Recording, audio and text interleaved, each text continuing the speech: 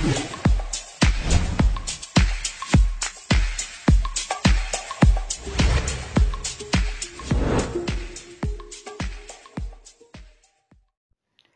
supporters, welcome to NSEN. நம்மள சுத்தி என்ன நடக்கு சேனல். இன்னைக்கு இந்த வீடியோ நம்ம எதை பத்தி பார்க்க போறோம் அப்படின்னா பல கோடி வருஷத்துக்கு முன்னாடி வாழ்ந்த ஒரு மிகப்பெரிய கிரியேச்சரான டைனோசர்ஸை பத்தி தான் இந்த வீடியோல நம்ம பார்க்க போறோம். ஃபர்ஸ்ட் டைனோசர் எப்போ தோன்றுச்சு, எவ்வளவு வருடங்கள் டைனோசர் வந்து இந்த உலகத்துல வாழ்ந்துச்சு, அது எப்படி இறந்துச்சு போன்ற பல இன்ட்ரெஸ்டிங்கான விஷயத்தை தான் பார்க்க போறோம். ஃபர்ஸ்ட் இப்போ நம்ம பார்க்குற இந்த உலகத்துக்கும் பல கோடி வருஷத்துக்கு முன்னாடி இருந்த நம்ம உலகத்துக்கும் ஒரு மிகப்பெரிய டிஃபரன்ஸ் இருந்திருக்கு. இப்போதான் வந்து நம்ம உலகத்தை நம்ம 7 கண்டங்களாக பிரித்து வச்சுருக்கோம். ஆனால் பல கோடி வருஷத்துக்கு முன்னாடி இதை வந்து நம்ம ஜாகிரஃபியில் படிச்சிருப்போம். இது வந்து பேஞ்சியா அப்படின்னு ஒரு உலகமாக தான் இருந்திருக்கு. அதாவது ஒரு சைடு ஃபுல்லாக கடலாகவும் ஒரு சைடு ஃபுல்லாக நிலமாகவும் தான் இருந்திருக்கு இந்த உலகம். அப்படி இருக்கும்போது பார்த்திங்கன்னா இந்த காலகட்டத்தை வந்து மெசோசோயிக் எரானும் ஏஜ் ஆஃப் ரெப்டைல்ஸ் அப்படின்னும் சொல்கிறாங்க. இந்த காலகட்டத்தை தான் டைனோசர்ஸான ஒரு மிகப்பெரிய உயிரமான டைனோசர்ஸ் வாழ்ந்திருக்கும் அப்படின்னு சொல்கிறாங்க. இந்த மெசோசோயிக் எராவை 3ஆக டிவைட் பண்ணுறாங்க. ட்ரையாசிக், ஜுராசிக், கிரிட்டேஷியஸ் அப்படின்னு. இதில் ஜுராசிக் கிரிட்டேஷியஸ்ன்ற காலகட்டத்தில் தான் அதிகமான டைனோசர்ஸ் வாழ்ந்திருக்கும் அப்படின்னு சொல்கிறாங்க. ஃபர்ஸ்ட் டைனோசர்ஸ் வந்து எப்போ தோன்றி இருக்கும் அப்படின்னா கிட்டத்தட்ட 25 கோடி வருஷத்துக்கு முன்னாடி முதல் டைனோசர் இனம் தோன்றி இருக்கு அப்படின்னு கண்டுபிடிச்சிருக்காங்க. அதுவும் 16 கோடி வருஷம் வரைக்கும் இந்த உலகத்தில் டைனோசர் வாழ்ந்திருக்கு. 6.5 crores இயர்ஸ்க்கு முன்னாடி டைனோசர் இனம் கம்ப்ளீட்டாக அழிஞ்சு போயிடுச்சு. இந்த டைனோசர்ஸை வந்து இறந்து போயிட்டு பூமி கடையில் பதிஞ்சு போயிடுச்சு. இதை வந்து பல கோடி வருஷத்துக்கு முன்னாடி ஃபர்ஸ்ட் சைனீஸ் இதை பார்த்தப்போ அவங்க வந்து இதை வந்து டிராகன்ஸோட எலும்புக்கூடு அப்படின்னு சொன்னாங்க. அமெரிக்கன்ஸ் இதை பார்த்தப்போ வந்து இது வந்து ராட்சச பாம்போடைய எலும்புக்கூடு அப்படின்னு சொன்னாங்க. இன்னும் சில பேர் வந்து இது ராட்சச யானையோட எலும்புக்கூடு அப்படின்னு சொன்னாங்க. இன்னும் சில பேர் இதை என்ன சொன்னாங்க அப்படின்னா ராட்சச மனுஷன் வந்து இந்த காலகட்டத்தில் வாழ்ந்திருக்கலாம், அவனோட எலும்புக்கூடு தான் இப்போ நம்ம கண்டுபிடிச்சிருக்கோம் அப்படின்னு நினச்சிட்டு இருந்தாங்க. ஆனால் இதெல்லாம் மாற்றும் விதமாக வந்து 1822 மேரி ஆன் அண்ட் கிடன் மேண்டல் அப்படின்றவங்க அவங்க வீட்டு பக்கத்தில் தோண்டும்போது ஒரு மிகப்பெரிய பல்லை கண்டுபிடிக்கிறாங்க. இதை வந்து பக்கத்தில் இருக்க மியூசியம்க்கு எடுத்துகிட்டு போயிட்டு ரிசர்ச் பண்ணுறப்போ அந்த பல்லு வந்து இப்போ வாழ்ந்துக்கிட்டு இருக்க எந்த ஒரு அனிமல்ஸோடையும் அந்த பல்லு வந்து சிங்க் ஆகலை. ஸோ இந்த டைமில் தான் வந்து இந்த டைனோசர்ஸை பற்றின ரிசர்ச் வந்து ரொம்பவே சூடுபிடிக்க ஆரம்பிக்குது. இந்த டைனோசர்ஸ் இந்த பூமி கடியில் என்ன இருக்குது இதை பற்றி ரிசர்ச் பண்ணி இந்த எலும்புக்கூடு ஃபாசில்ஸை பற்றி ரிசர்ச் பண்ணுறாங்க பேண்டாலஜிஸ்ட் அப்படின்னு நம்ம சொல்லுவோம். ஸோ அப்படி இருக்கும்போது இந்த ஆர்த்தனல் Charles Marsh and Edward drinker கோப் அப்படின்றவங்க 2 பேர் தான் பேண்டாலஜிஸ்டாக இருந்தாங்க. இவங்க 2 பேர் வந்து இந்த டைனோசர்ஸ் பற்றி கண்டுபிடிக்கிறதுல வந்து ரொம்ப ஆர்வமாக இருந்தாங்க. இதோட மூலமாக என்ன ஆச்சுன்னு பார்த்தீங்கன்னா அவங்க 2 பேரும் எனிமீஸ் ஆகிட்டாங்க. இதனால் அவங்க வந்து தங்களுடைய கண்டுபிடிப்புகள் வந்து என்னென்ன பண்ணுறாங்க அப்படின்றத வந்து ஒரு ஆளுங்களை விட்டு வேவ் பார்க்க ஆரம்பித்தாங்க. இன்னும் வந்து இதுக்கு மேலே என்ன பண்ணாங்க ஆரம்பித்தாங்கன்னு பார்த்தீங்கன்னா தங்களுடைய கண்டுபிடிப்புகள் வந்து அவங்களே மாற்றி மாற்றி திருட ஆரம்பிச்சிட்டாங்க. இந்த அளவுக்கு இந்த டைனோசர் பற்றின ரிசர்ச்சை வந்து ரொம்பவே ஒரு ஃபுல் எஃபோர்ட் போட்டு அவங்க செய்ய ஆரம்பித்தாங்க. இதோட விளைவு என்னாச்சுன்னு பார்த்தீங்கன்னா அவங்களோட 20 வருஷ கடின உழைப்பு மூலமாக கிட்டத்தட்ட 130 டிஃப்ரெண்ட் கைண்ட்ஸ் ஆஃப் டைனோசர்ஸாக அவங்க கண்டுபிடிச்சாங்க. டைனோசர்ஸை பொறுத்த வரைக்கும் ஒரு சில டைனோசர்ஸ் வந்து பில்டிங்ஸை விடவும் பெருசாக இருக்கும், ஒரு சில டைனோசர்ஸ் வந்து ஒரு சாதாரண வாத்தை விடவும் சின்ன சைஸில் இருந்திருக்கு. அதே மாதிரி ஒரு சில டைனோசர்ஸ் வந்து இப்போ நான் பார்த்துட்டு இருக்கேன் நாய், பூனை அந்த மாதிரி 4 கால நடக்கக்கூடிய டைனோசர்ஸும் இருந்திருக்கு. நம்ம மனுஷங்க மாதிரி 2 கால நடக்கக்கூடிய டைனோசர்ஸும் வாழ்ந்திருக்கு. அதே மாதிரி ஒரு சில டைனோசர்ஸ் பார்த்தீங்கன்னா வாய் முழுக்க ஷார்ப்பான பல்லுங்க இருந்திருக்கு.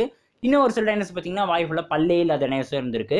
அதே மாதிரி டைனோசர்ஸை பொறுத்த வரைக்கும் நம்ம ஹியூமன்ஸை விடவும் கிட்டத்தட்ட அதால் 100 மடங்கு அதிகமான கலர்ஸை வந்து பார்க்க முடியும். நம்ம ஹியூமன்ஸை விடவும் அதிக ஐக்யூ கொண்ட ஒரு உயிரினமாக டைனோசர்ஸ் வந்து வாழ்ந்திருக்கு. பெரும்பாலும் டைனோசர்ஸ் வந்து இந்த படத்தில் காட்டக்கூடிய டைனோசர்ஸ்லாம் வந்து பார்த்திங்கன்னா மனுஷங்களை அதாவது விலங்குகளை அடித்து சாப்பிட்ற மாதிரிலாம் இந்த ஜுராசிக் மூவியில் காமிச்சிருப்பாங்க. ஆனால் வந்து மோஸ்ட் ஆஃப் தி டைனோசர்ஸ் வந்து வெஜிடேரியனாக தான் இருந்திருக்கு அப்படின்றது தான் ஒரு ஷாக்கிங்கான விஷயம். இந்த மாதிரி இவ்வளோ பெரிய டைனோசர்ஸ் வாழ்ந்த இந்த டைனோசர்ஸ் வந்து உலகம் முழுக்க இருக்க எல்லா இடத்துலையும் வாழ்ந்திருக்கு, இன்க்ளூடிங் அண்டார்டிகாவில் கூட வாழ்ந்திருக்கு. இப்படி உலகம் முழுக்க வாழ்ந்த ஒரு உயிரினம் இவ்வளோ இன்னைக்கும் நம்ம பார்த்து வியக்கிற அளவுக்கு வாழ்ந்த ஒரு உயிரினம் எப்படி அழிஞ்சு போச்சுன்னா அதுக்கு வந்து 2 ரீசன் சொல்கிறாங்க. ஒன்று வந்து சேஞ்சிங் கிளைமேட் தியரி, இன்னொன்று வந்து ஆஸ்ட்ராய்ட் தியரி அப்படின்னு சொல்கிறாங்க. இந்த சேஞ்சிங் கிளைமேட் தியரி அப்படின்னா என்னென்னு பார்த்தீங்கன்னா காலப்போக்கில் அதாவது அந்த ஏஜ் ஆஃப் ரெப்டைல்ஸ் முடிகிற காலகட்டத்தில் வந்து எர்த்து வந்து கொஞ்சம் கொஞ்சமாக மாற ஆரம்பிக்குது, எர்த்தோட கிளைமேட் கொஞ்சம் கொஞ்சமாக மாற ஆரம்பிக்குது. இந்த சேஞ்சை வந்து டைனோசர்ஸால் அடாப்ட் பண்ணிக்க முடியாத காரணத்தினால பல டைனோசர்ஸ் வந்து இறக்க ஆரம்பிச்சிடுது. காலப்போக்கில் அது மறைஞ்சு ஃபுல் அண்ட் ஃபுல் அழிஞ்சு போயிடுச்சு அப்படின்னு சொல்கிறாங்க. இப்படி சொன்னாலுமே கூட இன்னும் ஒரு சில பேர் என்ன சொல்கிறாங்க அப்படின்னு பார்த்தீங்கன்னா, ஆஸ்ட்ராய்டு தியரி, அதாவது பல கோடி வருஷத்துக்கு முன்னாடி ஒரு மிகப்பெரிய விண்கல் வந்து நம்ம பூமி மேலே மோதினதோட எஃபெக்டாக வந்து பல டஸ்ட்டு, அதுக்கப்புறம் வந்து இருக்கிற ஃபுல் அண்ட் ஃபுல் மண் எல்லாத்தையும் கலரி விட்டு ஃபுல் அண்ட் ஃபுல் ஒரு புகை மண்டலம் மாதிரி மிஸ்ட் மாதிரி உலகம் ஃபுல்லாக கிரியேட் ஆகிடுச்சு. இதோட எஃபெக்டாக என்னாச்சுன்னு பார்த்தீங்கன்னா, ஒரு சில வருஷத்துக்கு வந்து பூமி மேலே வந்து சூரிய ஒளியே படாத அளவுக்கு அந்த புகை வந்து அதோட எஃபெக்ட் வந்து பூமி முழுக்க வந்து பரவிடுச்சு. இதனால சூரிய ஒளி நம்ம பூமிக்குள்ள பல வருடங்கள் படாததுனால நம்ம பூமி ஃபுல்லாக அப்படியே gold temperature full and full கோல்டராக ஆகிடுச்சு. இதனால பல பிளான்ட்ஸ் வந்து இறந்துடுச்சு. இதனால பல டைனோசர் வந்து அப்படியே வரைஞ்சு போயிடுச்சு. இது மட்டும் இல்லாமல் பல டைனோசர் வந்து பட்டினி கடந்து செத்து போயிடுச்சு. இப்படி தான் வந்து டைனோசர்ஸ் அப்படின்ற ஒரு இனமே ஃபுல் அண்ட் ஃபுல் அழிஞ்சு போச்சு அப்படின்னு சொல்கிறாங்க. இது பல பேர் ஏற்றுக்கிட்டாலுமே கூட எந்த இடத்துல இது விழுந்திருக்கும் அப்படின்ற ஒரு கன்ஃபியூஷன்லேயே வந்து இந்த சயின்டிஸ்ட் இருந்தாங்க. ஆனால் ரீசெண்டாக என்ன கண்டுபிடிச்சிருக்காங்க அப்படின்னா, இது வந்து கல்ஃப் ஆஃப் மெக்சிகோன்ற இடத்துல தான் இந்த மிகப்பெரிய விண்கற்கள் விழுந்திருக்கலாம் அப்படின்னு சொல்கிறாங்க.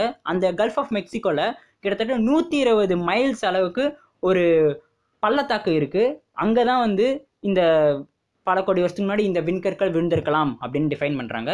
இவ்வளோ இந்த ஆஸ்ட்ராய்டு இப்போதைக்கு இந்த ஆஸ்ட்ராய்டு தியரி தான் உலகம் முழுக்க பல பேர் ஏற்றுக்கிட்டாலுமே கூட இன்னமும் இதில் இருக்கிற பல பேர் வந்து கம்ப்ளீட்டாக இதுதான், இப்படி தான் டைனோசர் வாழ்ந்திருக்கு, இப்படி தான் அது இறந்துருக்கும் அப்படின்னு யாராலையுமே இன்னமும் கூட டிஃபைன் பண்ண முடியல.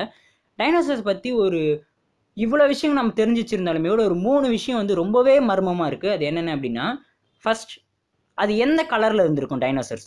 அது இந்த ரெட் கலரில் இருந்திருக்குமா, ப்ரௌன் கலரில் இருந்திருக்குமா, இல்லை ப்ரௌன் கிரே கலர் சேர்ந்துருக்குமா, க்ரீன் கலரில் இருந்திருக்குமா, எல்லோ கலர் இருந்திருக்குமா, இல்லை வந்து புள்ளிமான் மாதிரி உடம்பு ஃபுல்லாக புள்ளியாக இருந்திருக்குமா, இல்லை வரிகுதிரை மாதிரி உடம்புல ஸ்ட்ரைப்ஸ் இருந்திருக்குமா அப்படின்னு இன்னமும் யாராலையுமே கண்டுபிடிக்க முடியல. ஆனாலுமே என்ன சொல்கிறாங்க அப்படின்னு பார்த்தீங்கன்னா, இது வந்து டைனோசர்ஸ் வந்து இன்னைக்கு நம்ம பார்க்கக்கூடிய பல்லிங்க மாதிரியும் பாம்புங்க மாதிரி இருந்திருக்கலாம் அப்படின்னு சொல்கிறாங்க.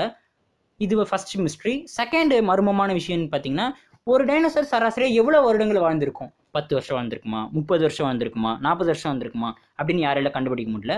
இருந்தாலுமே கூட ஒரு டைனோசர் சராசரியாக 70லேருந்து 300 வருஷம் வரைக்கும் வாழ்ந்திருக்கலாம் அப்படின்னு கெஸ் தான் பண்ணுறாங்க. அவங்களால இன்னும் கரெக்டாக டிஃபைன் பண்ண முடியல. தேர்டு மர்மமான விஷயம் என்னன்னு பார்த்தீங்கன்னா, டைனோசர்ஸ் வந்து எந்த மாதிரியான சவுண்ட்ஸை வந்து உருவாக்கும்? ஒரு சிங்கம் மாதிரி அது உரும்புமா, இல்லை வந்து இப்போ இருக்கிற லிசார்ட் மாதிரி பாம்பு மாதிரி ஹிஸ் அப்படின்னு சவுண்டு விடுமா அப்படின்னு இன்னுமே யாரால கண்டுபிடிக்க முடியல.